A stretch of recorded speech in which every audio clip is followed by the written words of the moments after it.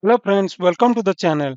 Today in this video, I will show you how to uninstall Azure Functions Core tool from Visual Studio Code IDE. So if you are using Visual Studio Code and if you have installed Azure Functions Core tool in your Visual Studio Code IDE to work with Azure Functions, and if you are not using that currently, you can simply uninstall that particular Azure Functions Core tool from your Visual Studio Code IDE.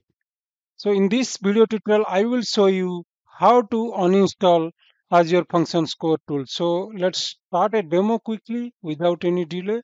So for that, what I'll do is let me navigate to Visual Studio Code. I have already opened it.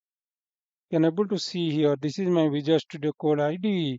So to uninstall this, what you need to do is click on the terminal on the new terminal and just use this command npm uninstall -g Azure Functions Core tool.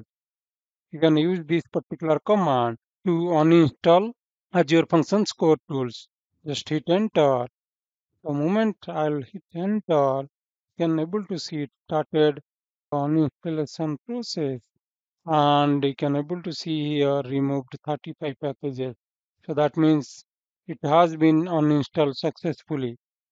So this is how you can uninstall Azure Function Core Tools from your Visual Studio Code IDE. So thanks for watching this video. If you like the video, kindly subscribe to our channel so that you will get lots of free videos on different Azure articles.